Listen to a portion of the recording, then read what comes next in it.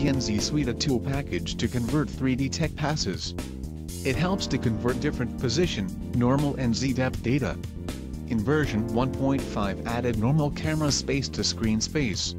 So it totally has 6 nodes in this tool set. ConvertPNZ is a tool for self-data conversion. Select different input data types and the input name on the node will be changed. P2Z, PositionToDepth. If invert depth has been checked, it will update on label. So should be simply to know on DAG. P2N, PositionToNormal. Using position data to estimate and output normal data. This one is using Blink script, so it won't work on non-commercial Nuke. Camera space normal to screen space normal. This one is new on version 1.5. It converts camera space normal to screen space normal with the camera's angle of view. I will show you later in this video.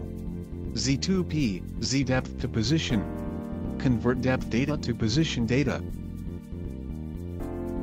Z2N, Z-depth to normal. Using the same method as P2N. Using depth and camera to find the position, then estimate and output normal data. This one is also using Blink script, so it won't work on non-commercial Nuke. Okay, let's walk through these nodes.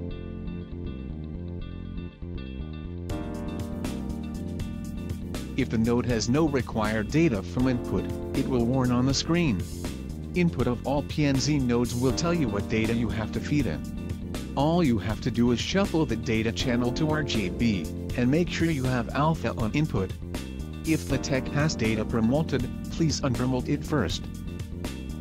Some of the tech has data required camera data to work with, so select the same camera render with this pass and click link to selected camera. If your camera has another transformation stack on top, it works too.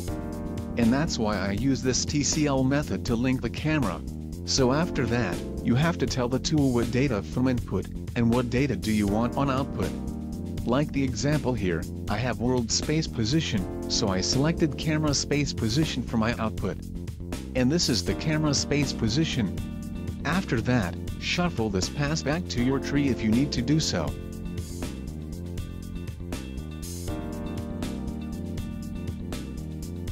Same on normal, convert it to a different space.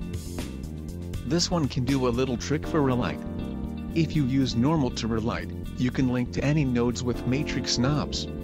You will find this dialog, it's because this light node is missing some knobs that should be in camera. This dialog just for some companies has their in-house camera node but not the same knob name as Nuke default camera node. We try to link to light nodes right now, so it's okay. This method we only need the matrix data. So you can find that the normal has converted to light space now, and you can control the lighting from the normal pass as a mask. This is actually how directional light works with normal relight. If you want more options of the light, such as spotlight and point light, you will need to work together with position. For depth, this tool gives an option to invert the data.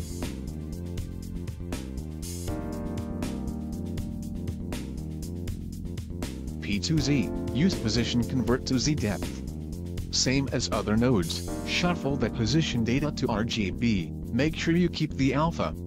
Unpromote the position data if it's promoted. This depth pass data is the same as scanline render's depth channel.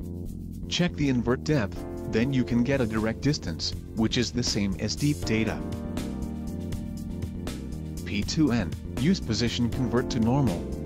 This node estimates the surrounding pixels and finds the normal value. So it could have artifacts on edges and very thin objects. If you use this to relight the core surface, it should be fine. And also, if your position pass came out from scanline render, you might find it doesn't look smooth enough. That's because the subdivision is not enough.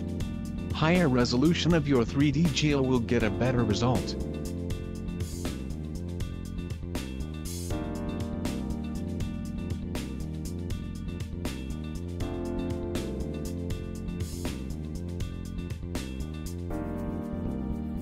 There is not much data that can be converted from normal data. This is the only node for normal conversion, and it comes handy if you need Fresnel to work with, as known as facing ratio in Maya. Then cam to end screen, which is camera space normal convert to screen space normal. Camera space means the camera position is the origin of the data, and the Z is facing the camera direction. The camera space will miss the angle of view. Screen space will include the camera frustum and calculation.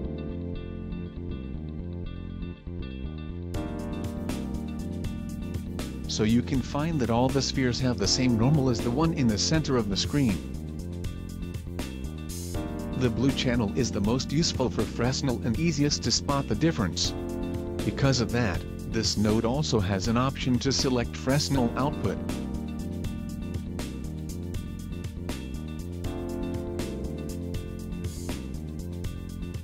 Z2P, Z-DepthToPosition.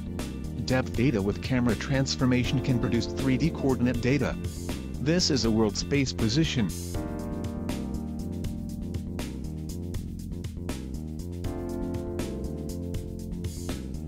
Z2N, Z-DepthToNormal. This one is using the same method as P2N, calculating the surrounding position pixel and calculating the normal data. So it could have artifacts on edges and very thin objects. If you use this to relight the core surface, it should be fine.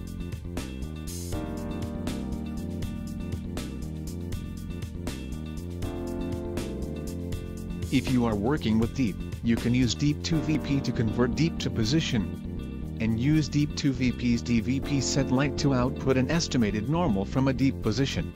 And after that, you can find a position data store in a deep position channel. Normal store under deep normal channel.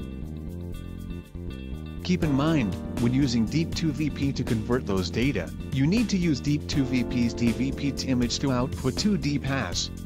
That's because of deep volumetrics characteristic and unpromote reason, so you need a DVP to image to fix that and get those data as what you should get in 2D.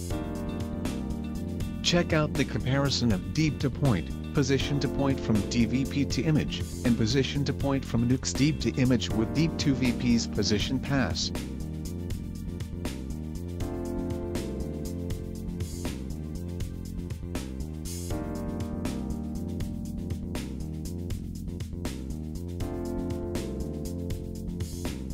You can find a deep to point match to DVP to image point cloud. So here all about PNZ suite. If you have problems with the tools, you know where to reach me. Enjoy!